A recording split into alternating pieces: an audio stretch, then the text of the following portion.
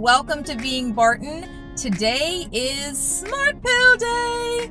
I have been up since 4 o'clock this morning. The Smart Pill test today is my first test that I'll have at this facility. For the past 4 weeks, I haven't been allowed to have any antibiotics. Other medicines are restricted as you lead up to the test date. The morning of the test, after midnight, you're not allowed to have anything to drink or eat, and that means no coffee. I'm so tired. Okay, so this is the Smart Bar. I totally forgot to take a picture of it before I started eating. That's how tired I am. This is the Smart Pill that I will be taking. I just finished the wonderful Smart Bar. After I take this, I will not eat or drink or rest for the next 6 hours. I am leaving the motility department now. I have my monitor that I'll be keeping with me for the next 5 days or so. I'm gonna go ahead and get on the road and head home. I've got 6 hours before I can eat or drink again, and I can't sleep, so it's actually probably a good thing I had to drive myself here today. It took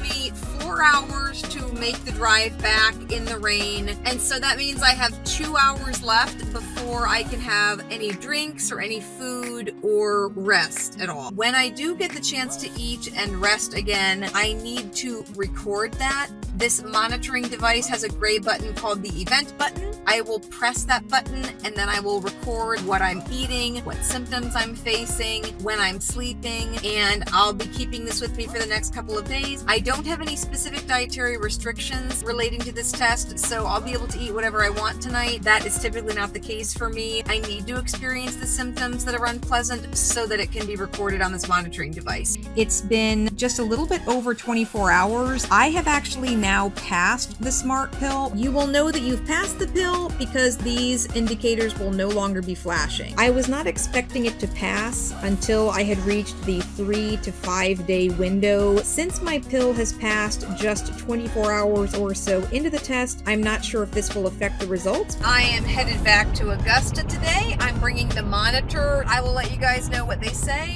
when I get there. I am returning the monitoring device. It no longer has any of the buttons highlighted on it. I'm also turning this in with my log of everything that I ate and how I felt during the test and what my bowel movements look like. I don't expect to get the results back on that for several months. Even though it ended sooner than I thought it was going to, apparently that's okay, so I'm no longer concerned about that. I will let you guys know in the comments the information that I find. Bye guys. You.